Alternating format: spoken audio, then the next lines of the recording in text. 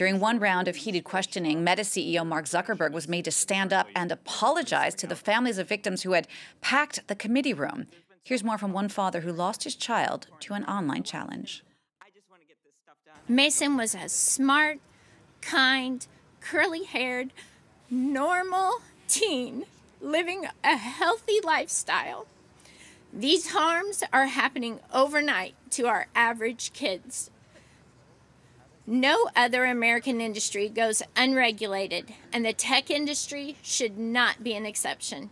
They currently have no incentive to apply the safety features necessary to protect young lives. They are untouchable, and they know it.